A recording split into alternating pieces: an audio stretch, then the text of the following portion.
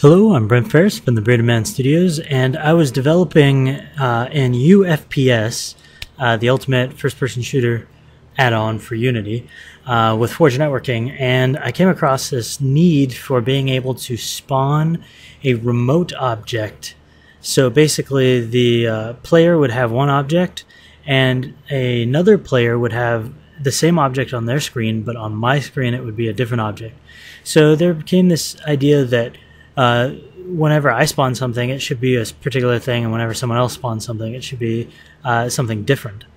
So I want to show how we can actually achieve that easily without any code now that I've added it to the system. So what I'm going to do is I'm going to create two objects. I'm going to create a cube, and I'm going to create a sphere. So a cube and a sphere. Cube, sphere. I'm going to zero them out. Okay, so basically on both of these, I'm going to put in a networked monobehavior. So networked monobehavior. So they're both networked objects. And let's just imagine I was controlling their positions and all that kind of stuff. So what I'm going to do is inside of my prefabs here, I'm going to drop in the sphere. I'm going to drop in the cube. So I have my two different prefabs. And I'm going to call this cube the main guy, and the sphere is going to be main guy remote. Now this is very important. The remote is actually spelled with let's not blow it up, Brent, with parentheses and remote, capital R, no space. So basically whenever you put in the same exact name as another prefab with remote, that's basically most of the work. So what I'm going to do is I'm going to find a networking manager, drop it into my scene, and then what I'm going to do in here for its network instantiates, I'm going to drop in the main guy, and I'm going to drop in the main guy remote, and I'm going to add a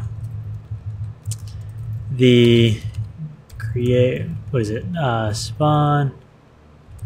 Hold on, I'm going to pause and find this script. I forgot the name. Okay, I didn't even look for it because I remembered it. Make player. So what I'm gonna do make player, and I'm actually gonna make main guy, not remote. Remote, it just stays here instead of the list. So we have main guy, remote. But I'm gonna be creating the main guy for whenever a player joins this scene. So I'm gonna save out this scene.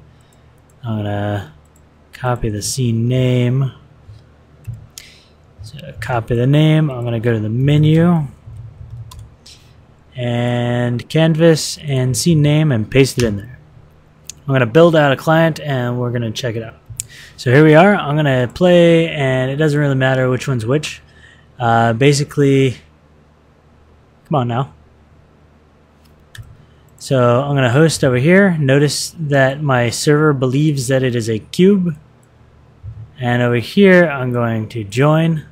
Notice that it thinks the server is a sphere, and it thinks itself is a cube. This is it right here.